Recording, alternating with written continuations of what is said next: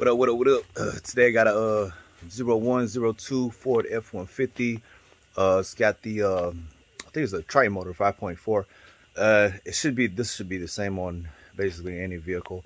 Just doing a front wheel bearing. So I grabbed the tire at the top and the bottom at the 12 and the 6 o'clock position, and there was a lot of play in the tire. So whenever that happens, you just want to get behind the tire or look behind the tire, make sure it's not the lower ball joint. And usually you can see right at the wheel hub on the back end that it was very loose. So we're replacing the wheel bearing and also the rotor, because one side of the rotor was getting tore up really bad. So that was the original customer complaint here. Let's take a look at the car. Let me get you a little light here. So put you down for a second. So also, when you get the wheel bearing, make sure when you order it you get the right one. They do have an ABS and a non-ABS. So if you look at this one, immediately you're going to be able to tell that there is a wire going up and it sits in that hole, so you can reach up behind it, just pull it out, and there's your clip right there, and just press it down, separate it. So you can see that it was tore right here on the back side. You can see right here, see how it's like really thin on this side right here of the rotor, and this side's a lot thicker, so it was just, you know, eating away at the metal on this back side. And let's see, basically it's 3 bolts in the back. As you can see, there's 3 bolts in the back. You got 1 in the front. So the first thing I'm gonna do, you also see all the metal and stuff like that. First thing I'm gonna do, there's an 18 millimeter here, and also one right here for the caliper bolts. I'm gonna take off this caliper bracket altogether.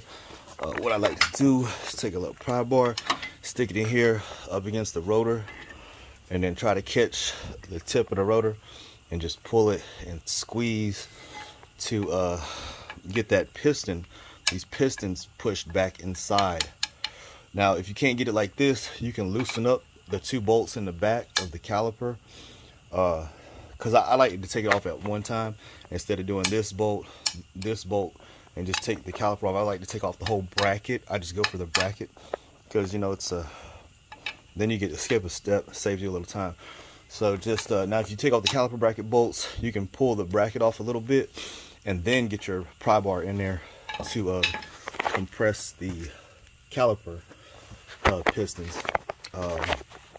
So I'm going to go ahead and do that. Take these 2 18s off. So I got like a little extension here on an 18 socket, or you can use a deep one, however you want to do it. And we're just going to go in right here. Take out that 1 bolt. Try not to let it drop like that or let it hang. So I'm gonna get something to probably hang that up. There's your 2 bolts there. At that time, your rotor will come off. I'm using 1 arm today probably for most things, because I freaking ruptured my bicep tendon. It actually ripped off the bone. It's picking up my girlfriend by her ankles last week, so I gotta have surgery Tuesday, and they're fucking going to cut my arm open. So anyways, there's your 15, and another 15 over there, and we're gonna first take this out. So you got to take out your cotter pin and then try to pull it through this side right here. Sometimes I like to stick like a, if you can't get it, I try to stick like a pick in that little hole right there and try to pry it out. As you can see, it's actually working here. And but try to get it as straight as possible,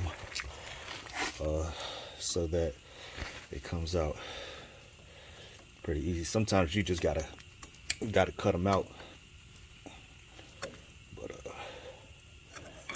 I'm gonna probably put the camera down for a second. So let me just put this down for a second. Okay, so we got the cotter pin out, and you just pull off that little retainer right there. Just pull it right off. This right here is a 35 millimeter axle nut. And then I like to push. You don't want to hit this really hard. If you do, hit it with a brass hammer. But you can stick like a Phillips head screwdriver in that hole. Bang it up a little, hit it, but you don't want to mash this front down. If you do, you will damage the threads. Or you can just put this bolt back on, you know, halfway down, run it down a little bit so that you're not smashing the front of that. So when you push that back, it'll give you a lot more access to these bolts right here. And those are 15 millimeters. So what I like to do is just come here with a swivel. Pull them out like that. Got one there. Got one there.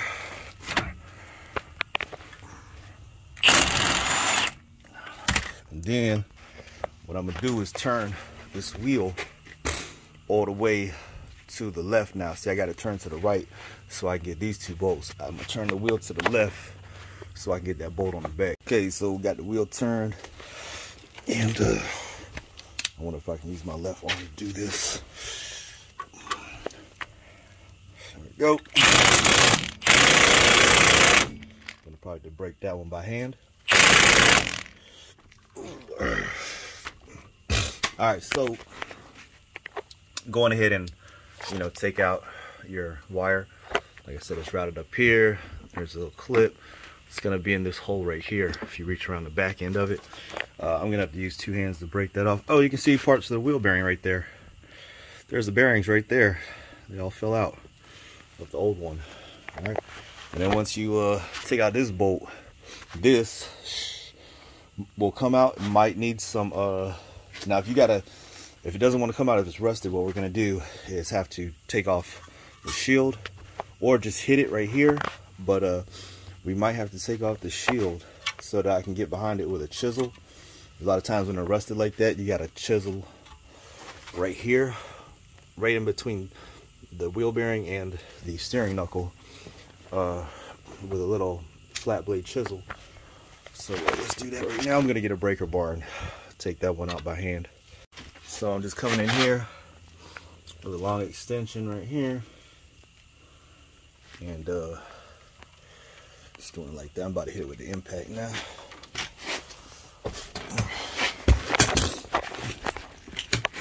I can probably take it out by hand. That nah, still not gonna.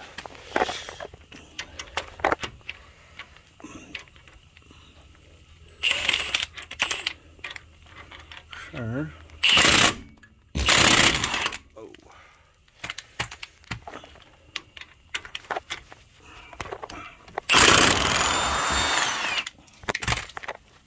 Sure. Bolts out. Let's see. Yeah, we're gonna have to hit this with a hammer. It's not gonna want to come out.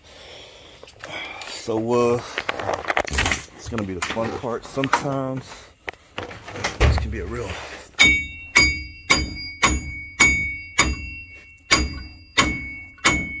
So what I'm gonna do is probably, oh, see, it's starting to come right there. It's starting to separate right here. Good thing to do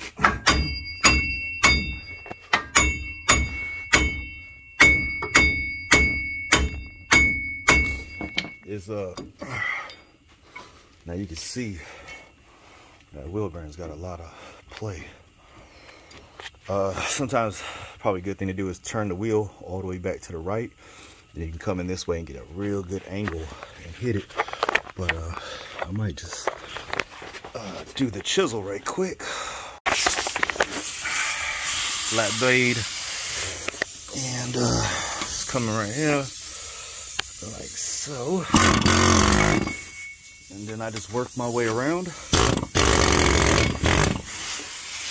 voila, there it goes. Now, there she goes. So what I like to do, see all the grease came out of the wheel bearing. I just like to clean this up, and probably what I'll do is straighten out the steering knuckle so it goes on flat and straight.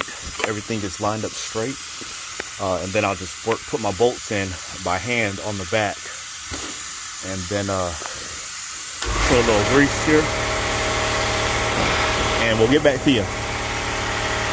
So make things real fast, I just hit it with some brake clean. Come in here with this wire wheel, and I just like to clean off the surface, because you want the wheel bearing is flat.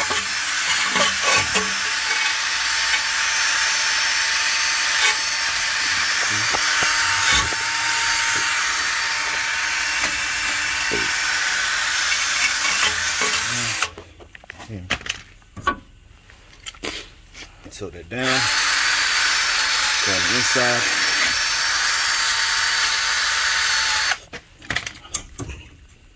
Try to tilt it up or to the side or whatever.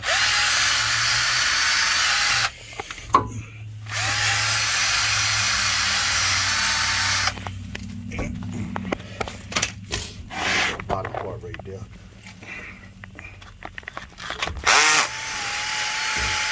Sorry, I had to use my two hands right there. Then I'm gonna hit that with some brake clean. Get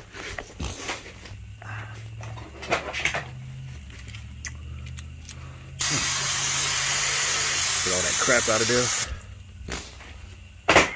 Now, old part, new part. Now, when you put this in, you want to make sure you put your wire right up in here in this hole. So it needs to be oriented in that fashion. So I'm gonna feed it up through here. Ugh. Get some of that crap out of there. It's all grease, so alright. A little grease on it. Well, alright, so I'm about to use 2 hands for this. So just to speed things up, I put all the bolts in by hand, kind of loose, when it was straight, and I tightened up this one on this side. Then I turn the wheel to the right. All you gotta do is tighten up the 215s in the back, tighten up that guy right there, and then I don't know, as I was working, look what happened. Like this right here just exploded. It didn't explode, but it just kind of separated. Like I didn't drop it or anything, but we got plenty of backup batteries, but that sucks. So this is the third gun. I'm gonna do a review on these Milwaukee's. This is like the best of the half-inch drive impacts with the most torque. This is the third one that I've got, but that's the first battery that messed up right there. But this, I think the first one I got, it either died in 2 years or 4 years, I forget. But I think it was like just out of the warranty period, if you do buy the extended warranty. Now my snap-ons, I've got 2 snap-ons. Now they lasted 10 years before taking a crap. Both of them, right around 10 years, they both failed. But these, I think, don't last as long as the snap-on versions. So let me go grab another battery. So I didn't compress the with the pry bar. I didn't compress the pistons enough with the pry bar, so I did having to take off this because I put on a brand new rotor and it was way thicker. You saw that, you know, the old rotor had a big chunk missing out right here. So this is a lot thicker. I just didn't, you know, use the pry bar. I mean, I could have done it with the pry bar, but I just didn't do it I just didn't do it quite enough. So yeah, you know, just gotta take off these 2 13mm bolts. So this is what most people normally do, is they take this out and just press this in right here with this little double piston caliper tool.